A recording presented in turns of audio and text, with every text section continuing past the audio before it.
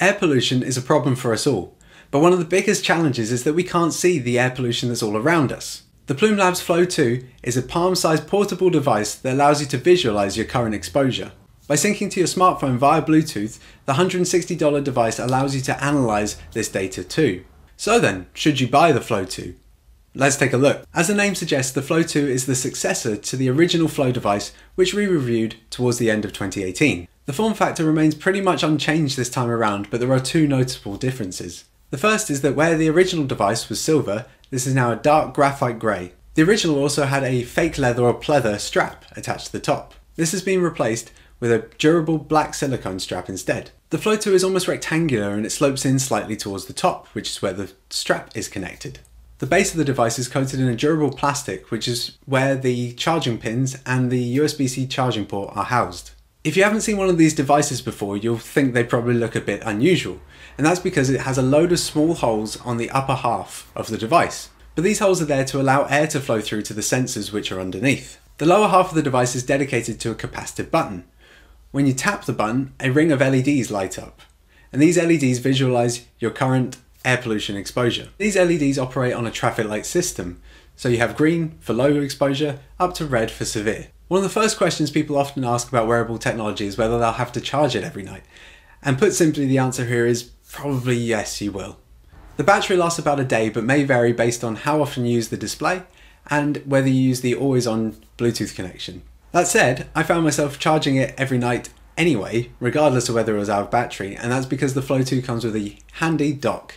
All you need to do is just drop it into the top and the device will begin charging. And if you do run out of juice throughout the day, you can always use the USB-C port to top it up. It's possible to extend the battery life now of the Flow 2 thanks to the new idle mode. This effectively puts the sensors to sleep for a little while and can be enabled inside the app.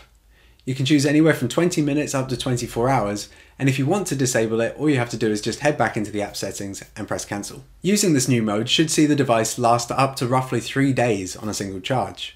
There's also the Flow mobile app, which is available for Android and iOS devices, and that's where you'll really be able to drill down into the data that's been captured by the Flow 2. There are two Bluetooth connection options. The first is that you open the app and allow the device to connect. The second is an always-on connection, and this is for GPS tracking. Now the Flow 2 doesn't actually have a built-in GPS sensor, so it's relying on the phone to do this. However, although there is a trade-off in terms of battery life, capturing location data really improves the usefulness of this data.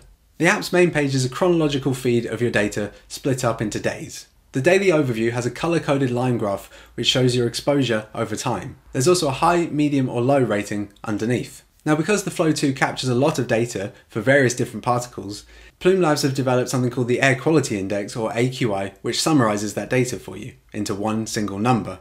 So in the daily overview, you'll also find the day's AQI. The original Flow device captured some of the most critical air quality readings, including PM 2.5, PM 10, NO2 and VOC. The Flow 2 keeps these sensors but adds a new one for PM 1. This is an incredible achievement. PM1 particles are ultra fine and are often implicated in the health conditions that air quality issues cause. This is because these minuscule particles are able to pass through air quality filters and enter our lungs. That the Flow 2 can capture them at all is a testament to the work that Plume Labs have put in the year since the original Flow device. Now one of the problems we identified back in 2018 with our review of the original Flow was that despite an attractive interface, it was actually quite hard to analyse your data within the app. This is because all you could really see was a daily feed. With the introduction of the Flow 2, Plume Labs have also enabled an export function. All you have to do is head into the app settings, tap export, and it'll send you a download link to your email address.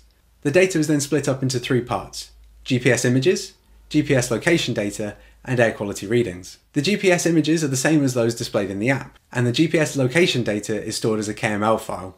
Then probably the most important are the air quality readings, which are stored as a CSV file. This means that you should be able to analyse and compare this data to your heart's content.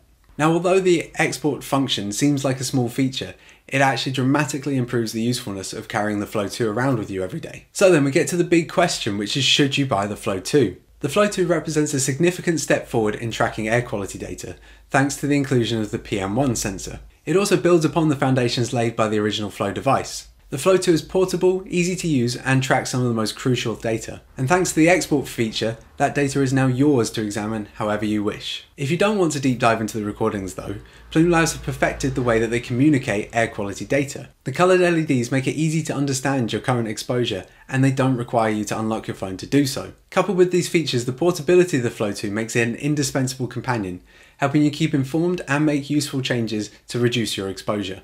Thanks very much for watching that review. We do hope you enjoyed it, and if you did, make sure to give it a thumbs up. And if you have any questions, comments, or if you didn't like it, let us know why down in the comments. And be sure to subscribe to make use of for tech tutorials, giveaways, and more reviews like this one. Until the next time, thanks for watching. Thanks for sticking around to the end of the video. Courtesy of Plume Labs, we do actually have a Flow 2 to give away to one lucky viewer. To enter, all you have to do is click on the link in the description, scroll down to the bottom, find the giveaway widget, and enter.